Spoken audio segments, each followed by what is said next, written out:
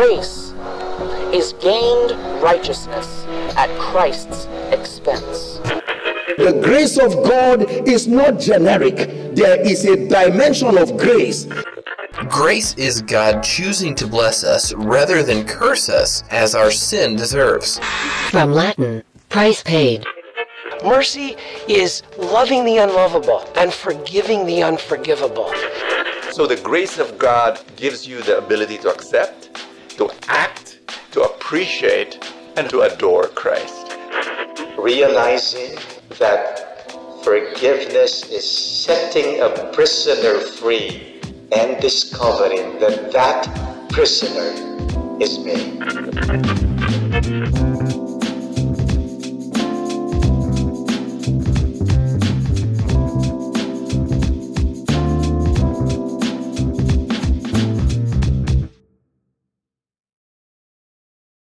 Hey everyone, welcome to the happiest place in the online world. Welcome to Feast at Home. Come on and help me greet everybody. As part of our month-long anniversary celebration here at our feast. You know, last week, in case you didn't attend, we gave a word that you would bring home. A little assignment, so to speak. And the word was, bring. You remember that? Bring. We asked you to bring one and bless one. So my question is, did you bring somebody today? Somebody new to the feast, somebody who might be far away from the Lord. If you did, thank you so much for doing that. Thank you for participating in that little activity. But if not, hey, you can still catch up. You can still do that within the whole month of July. This can be your little gift to our spiritual family to bring someone so that God can bless that someone. All right? So if our word last Sunday was bring, here's our word for today. Bless. That's right, bless. How can we best bless and encourage others? Well, there are many different ways, but one of the best ways we can bless people is through our giving. So here's our assignment for this week. I want you to write this down so you don't forget. Your homework for this week is this: bless one mercy ministry. Very simple, right? We would like to ask you to choose one mercy ministry from all the list of mercy ministries that our community supports, and then bless that ministry through your giving. We have listed all the mercy ministries in our official website. All you need to do is just copy and proceed to this link right now, and you will see the different ministries that we have and all the different ways you can give. Just message us, by the way, in our FB page about your donation, and then let us know which ministry you'd like that to be credited to so we can do that afterwards, okay? Let this be your little expression of love to Brother Bo, who he himself has given his lifelong support to all of these ministries, all right? This is our little gift to him and our community, of course. And with that, let us proclaim and declare our favorite family prayer here at the feast as we come together. Join me in the symbol of our faith. In the name of the Father, and of the Son, and of the Holy Spirit. Amen. Everybody say this with me. Today, I receive all of God's love for me. Today, I open myself to the unbounded, limitless, overflowing abundance of God's universe. Today, I open myself to God's blessings and healings and miracles. Today, I open myself to God's word so that I become more like Jesus every day. Today, I proclaim that I'm God's beloved, I am God's servant, and I'm God's powerful champion. And because I am blessed, I am blessing the world in Jesus' name. Amen. All together, everybody, let's sing in honor of God's word as we say, Thy word is a lamp unto my feet and a light unto my path. To bless us with the word of God today, everybody give a big hands up to Brother Bo Sanchez. Hi everybody, God bless you. God bless you as you join the feast and you continue to receive His blessing, His grace. And I'm praying for you, for your home, for your family, that you receive more of His love today. Welcome back to our incredibly wonderful, exciting study of Matthew. And today, I want to preach the message, spit it out. That's right. It's like, oh, Brother Bo, that's gross. No, I want you to think about it, that if there is anything that is killing you, you want to spit out that thing. Now, question, have you ever experienced being choked? And no, I'm not saying somebody's strangling you, but something like a piece of food, blocked your air pipe. Have you ever experienced that? I haven't, but I witnessed one, and man, it's scary. I was eating in a restaurant, and then there was this guy in front of me, and he suddenly froze, and then he held his throat, and he was trying to make a sound, but he could not make a sound, and his face started turning as like red as a tomato. And I knew he was in trouble. And I said, oh, this guy's choking, this guy's choking. And then I got scared. You know why? Because I didn't know what I was going to do. Like, I kind of like heard that there was this maneuver that you're supposed to do, the Heimlich, whatever, how you pronounce that thing. And I said, oh no, I don't know what to do. And then the other thing was that he was extra large. Like I said, shouldn't I like go behind him and then wrap my arm around him and then give some abdominal thrusts and like, do I lift him up from the floor? How will I do that? He's 280 pounds. I mean, I didn't know what to do. But thanks be to God, on his own, he was able, through violent grunting, he was able to spit out that thing. And man, did he spit it hard. Like the piece of meat flew to the next restaurant. I'm exaggerating, but you know what? If I was in his shoes, I would spit it out hard too, if I knew it was gonna kill me. My dear friend, oh, by the way, just want you to know that I studied later. How should you react with somebody? So I found out everything I knew about the Heimlich, I don't even know how to pronounce that thing. What you should do. Everything that I knew was wrong. What you're supposed to do was like you encourage the person to cough, to bend over, and then you give some big wallops at the back. Anyway, this is not a health talk. I want you to know, you might be wondering, where are we going with this, Brother Bo? T.D. Jakes talked about unforgiveness like it was choking. Put it this way. I want to share this with you. Very, very important point. When you have bitterness, resentment, in Tagalog, sama ng loob, it's like a blockage in your spiritual windpipe. That God's supply of love and joy and peace and power cannot flow in your life unless you remove that obstacle. Friend, that's why when it comes to unforgiveness, you must spit it out, and you must spit it out hard. You know that thing called unforgiveness, bitterness, resentment, it's killing you. And if you know that, you're going to remove it from your life. Today, we're going to open the Word.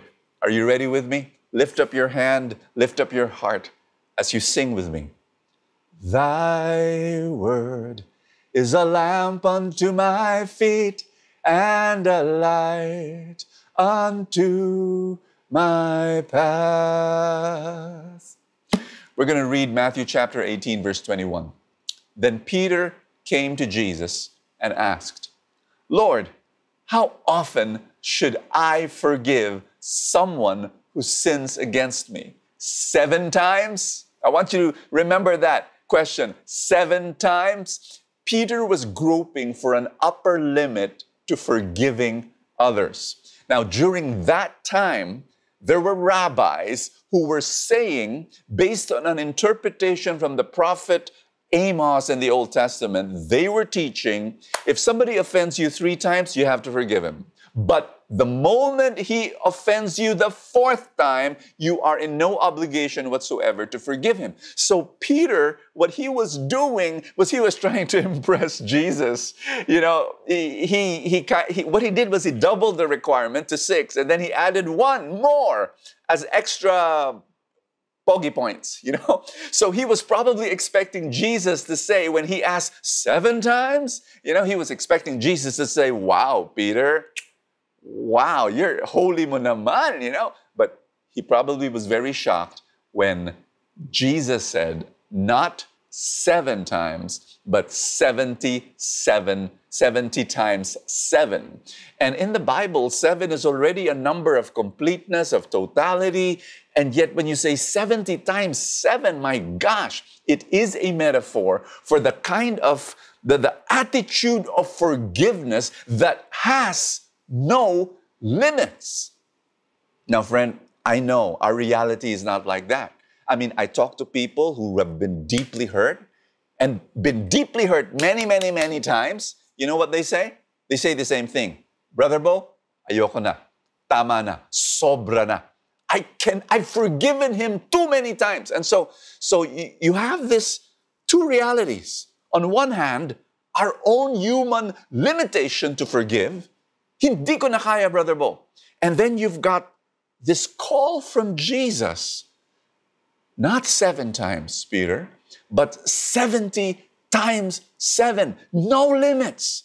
So here are limitations, and by the way, can I share this with you? As I was reading this, one of my reflections, early reflections, like one of the first times I read this passage as a young Christian, let me share with you my jubilation. When I read this, I said, wait a minute. Jesus is telling us to forgive without limits? Yay! I'll tell you why. Because when I was a young Christian, I would get so frustrated with myself because I kept on sinning against God. And in my mind, all right, I was saying, I'm probably hitting the limit of God's forgiveness. I'm reaching this point where God says, tama na, sobra na, ayoko na. You know, and I really felt that. But then I read this passage and Jesus says, I'm saying, if Jesus expects us to forgive without limits, that meant, in my young Christian mind, God does not have any limits to forgiving us. Wow! And something was released in my spirit, like, yes, God will continue to forgive me and love me, and He's going to transform me. So anyway, back to the original message of this. So what should we do? How should we reconcile our own limitations to forgive and God's call to forgive without limits? Let me answer it in this way. Let me nuance the debate in this way.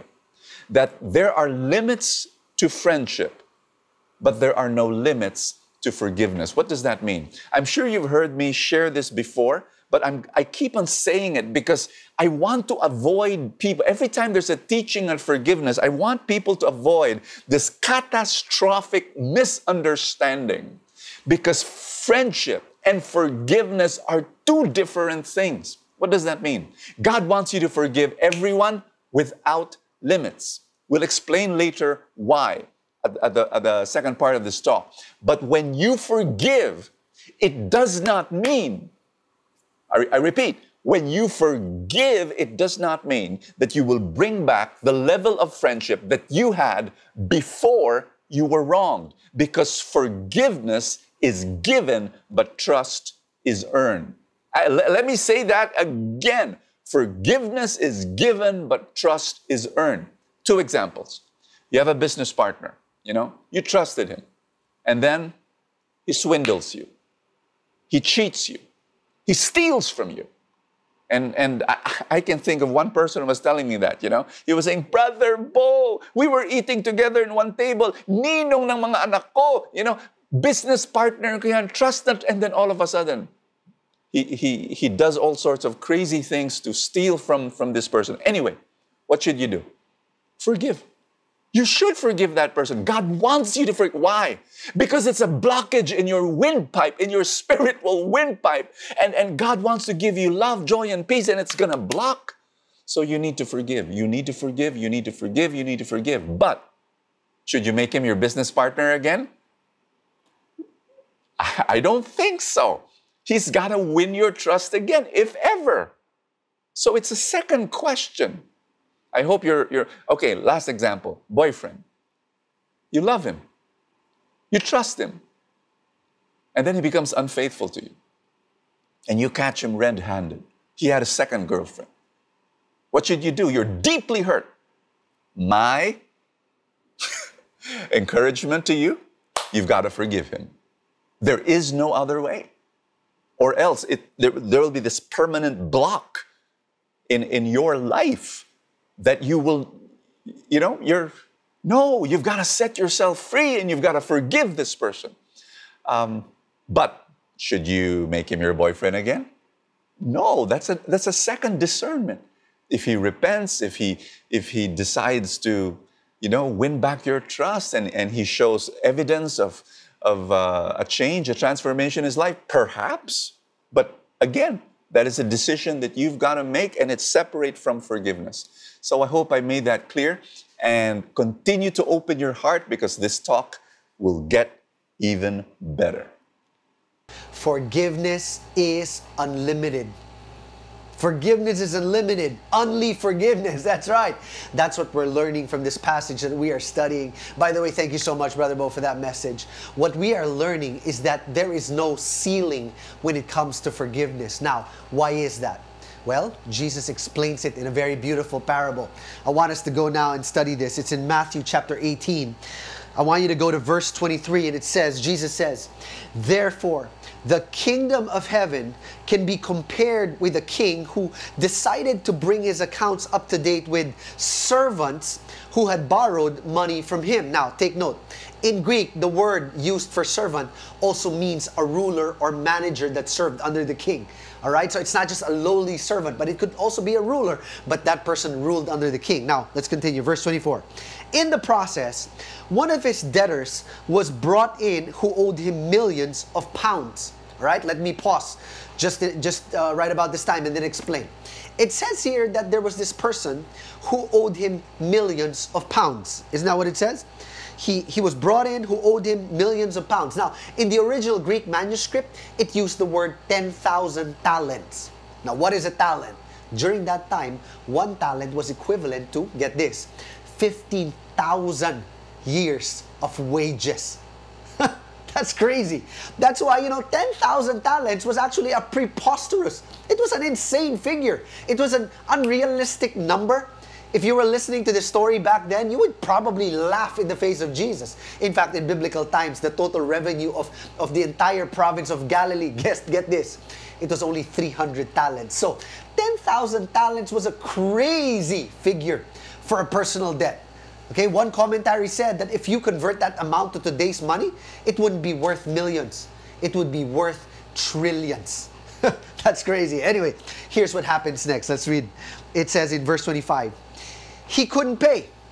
Naturally, right? He couldn't pay. So his master ordered that he be sold along with his wife, his children, and everything he owned to pay the debt. Meaning he and his family would be sold as slaves. But then it says in verse 26, "But the man fell down before his master and begged him, 'Please be patient with me, and I will pay it all.'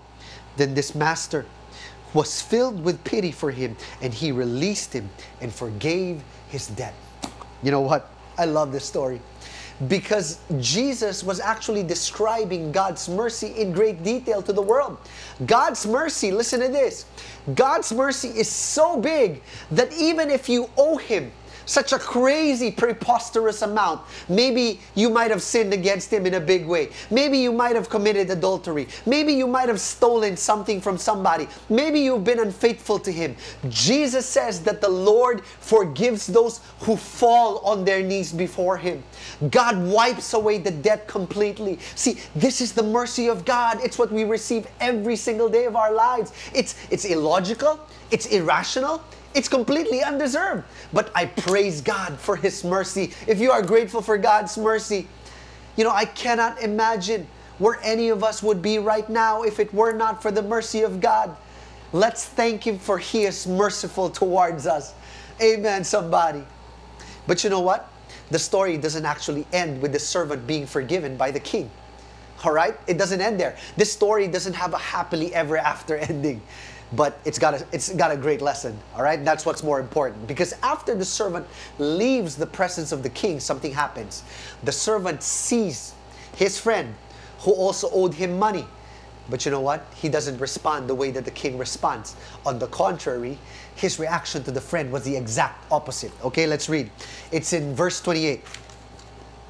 It says, "But when the man left the king," this is the servant, "he went to a fellow servant who owed him a few thousand pounds, and he grabbed him by the throat and demanded instant payment." Now, I want you to take note that this guy, what he was doing was that he was choking. All right? He was choking his fellow servant. Now, The fellow servant fell down before him, verse 29, and begged for a little more time. Be patient with me, and I will pay it, he pleaded. Kind of reminds you of the first script. But then in verse 30 it says, but his creditor wouldn't wait. He had the man arrested and put in prison until the debt could be paid in full. When some of the other servants saw this, they were very upset. So they went to the king and told him everything that had happened. Then the king called in that man who he had forgiven, and said, you evil servant, I forgave you that tremendous debt because you pleaded with me. Shouldn't you have mercy on your fellow servant just as I had mercy on you? Then the angry king sent the man to prison to be tortured until he had paid his entire debt. That's what my heavenly Father will do to you if you refuse to forgive your brothers and sisters from your heart. Very importantly, I'm sure that some of you are probably already grasping the lessons as we read the word, but very quickly, let me give you now 4 compelling reasons why you should forgive. Especially if you have unforgiveness right now, here are 4 reasons why you need to forgive that someone. And I pray that you receive this with an open heart. Okay, number 1, because forgiving others is a natural response to God's generosity. It really is. How many of you believe that God is a generous God? Anybody? Come on. God is generous. Here's the truth. You cannot outgive God. That is basic truth. The moment you try to outgive Him, guess what?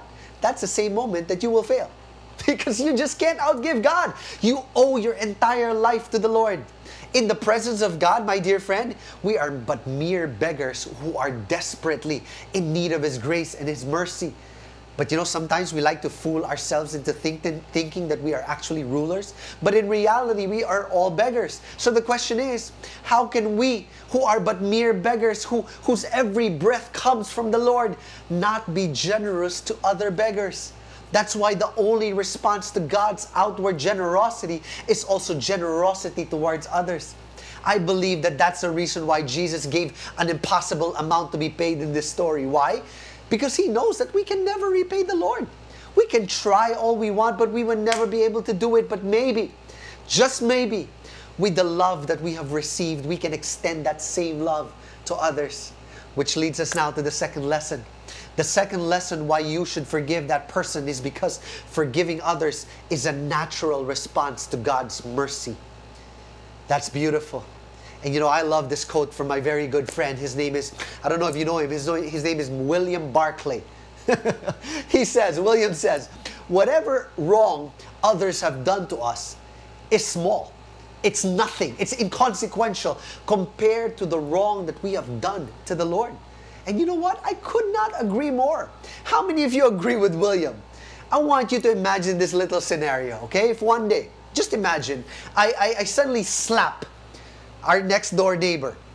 Just one day, okay? Randomly.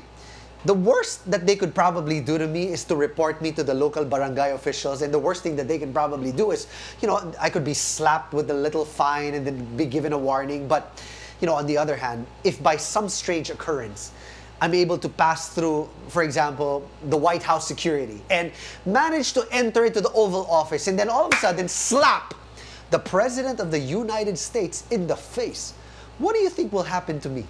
Will I just be called and be sent to the barangay office? I don't think so. Whatever wrong thing anybody has done to you is nothing compared to what you have done against the Lord. Our sins are big. Why? Because we sin against the big God. And yet, it's so mind-blowing how this big God somehow still chooses to forgive us in a big way. When I think about all the times that God forgave me when He should have punished me, I cannot help but pay it forward. Because when we receive God's mercy, you know, the only natural response is to be merciful to others as well. Or maybe let me say it this way. Forgiving others is a direct response to God's mercy. It's a way of saying thank you to the Lord for being merciful to us. And I'm saying this because, you know, there are a lot of people who are unable to forgive others simply because either they haven't received the forgiveness of the Lord or they don't realize that they need forgiveness. They're like, why will I need God's forgiveness? I'm a good person. It's not like I murdered or killed somebody. Okay, listen to me. Those who refuse to give mercy forfeit their right to receive mercy. Because this is exactly what Jesus was explaining. He preached this in the story. The king punished the servant who refused to extend that same mercy that he received to his fellow servant. So if you're not able to forgive, you might forfeit the right to actually be forgiven. Okay, I hope that this is blessing you. Here's the third reason why you should forgive. Because forgiving is the most natural way of healing ourselves. I want you to look at these props. Okay? These are, take a look at this. These are chains. It's not an accessory. It's not a necklace. It's a chain. It's actually a dog chain because I couldn't find, a real life chain. But it's a chain. In the olden times, this is how, they jailed people. They would chain them by the neck. They would chain them by the arms. They would chain them by the foot. And they would shackle people to prevent them from escaping. Nowadays, we use handcuffs, right? But, let me say this. Unforgiveness is a shackle. It's a chain. And people who are incapable of forgiving people often end up imprisoning themselves and chaining themselves in the process. But here's the shocking part. All right? You're not the only one imprisoned. Take a look at this photo. You are actually chained to the person whom you cannot forgive. I mean, think about this for a moment. When you don't forgive, everywhere you go, you take that person with you. Every time you hear his name or her name, your peace goes out the window and your blood pressure shoots up to the sky.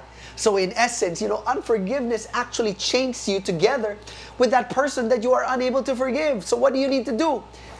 Release yourself from the chains. You release yourself from this prison. Forgive and then watch how your heart heals little by little. This will allow God's grace to also flow again into your life.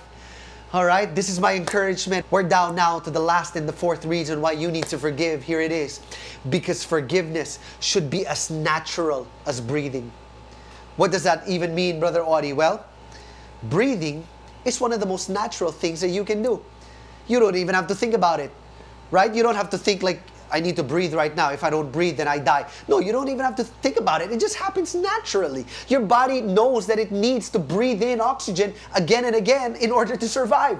The moment you are breathing no longer, and it's no longer natural, that's when you know that there's a problem, right? Your respiratory system might already be compromised. Did you know that God also created within you a spiritual respiratory system? It's called forgiveness. See, the way that forgiveness works is that you inhale forgiveness and then exhale forgiveness. And as you inhale God's forgiveness, you exhale that forgiveness to others. But here's the thing. The moment you stop inhaling and also exhaling, and the moment you stop exhaling and inhaling, what happens? You die. Right? It works both ways. You need to do both things. You need to receive God's forgiveness in order to forgive others, and you need to forgive others in order to receive God's forgiveness. If God forgives us every day, then God also expects us to forgive others every single day.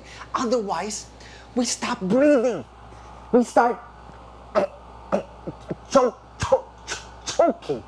You can't breathe because there's a blockage stopping you. There's a blockage stopping the grace of God. That's why your spirit might not be flowing, because God's grace is not flowing, and because you're choking. You turn to others around you and then you start choking them too. Just like the servant in the story who started grabbing somebody by the throat and demanded instant payment. But in case, you can't resist getting mad at someone, I want you to listen to what St. Paul says. This is beautiful. Paul says, don't let the sun go down while you are still angry. I want you to know that Paul is saying that it's okay to get angry. In fact, Jesus got angry a few times. It's just basic human emotion. But Paul says, don't let the sun go down while you are still angry. Do you know what that means? Okay, let me explain this. That means that you only have till 5:59 to be angry. And then after 5:59, you've got to spit out that anger. You've got to let it go. And it doesn't even matter who you are mad at. You can be mad at your spouse, your child, your friend, your boss, your ministry leader, or that person who cut in line in front of you, that person who laughed at you. But your anger should have an expiration date. It's supposed to have a limited shelf life. It's not supposed to be stocked up there forever.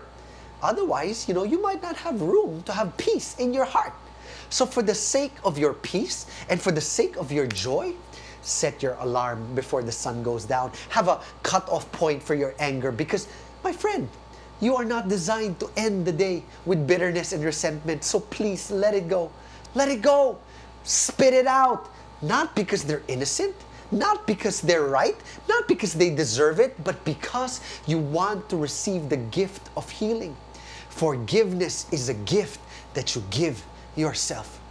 Can I get an amen from somebody? Okay, let me close. I want to wrap up now. In this story, Jesus says that God is a king who will collect what is due him. God always collects in his proper time, in the right time. God will collect because God is a just God. He's a just king. And you know what? I'm glad that God is just. And not only that, God is also merciful. St. John says that Jesus is full of grace and truth. John chapter 1, verse 14. Another word for grace is mercy, and another word for truth is justice. Isn't that who Jesus is? He's full of mercy and he's full of justice. And you know what? I am so glad that he is both mercy and justice, and you will be too the moment I tell you why. We need both justice and mercy in our life, and I'm going to explain to you, and I pray that you receive this the way I received it this week. Okay, here it is. We should be glad that Jesus is just. Why? Because without justice, there would be no order in the universe. You would be punished for no reason whatsoever. Because justice says that you are right to be punished for the wrong that you did. Okay, that's why I'm grateful for God's justice. But what I really need is God's mercy.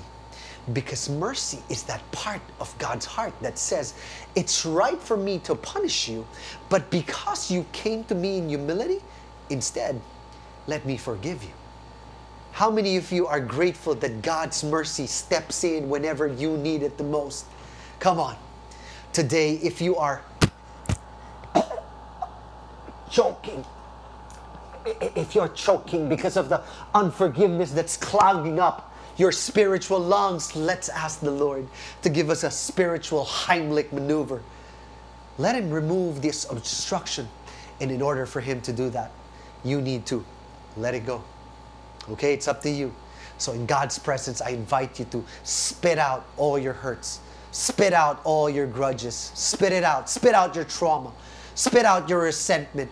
Spit out that bitterness, because it's time to let the air in again, because it's time to breathe in once again. Are you ready to receive God's grace? Are you ready for mercy to flow in again into your life? Then let's pray and let's worship the Lord.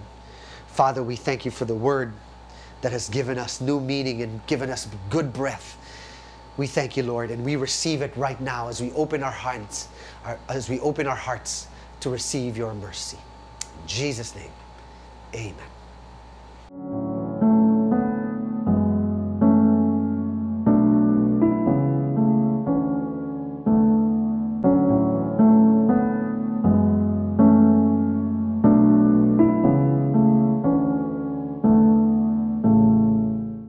Thank you so much for watching.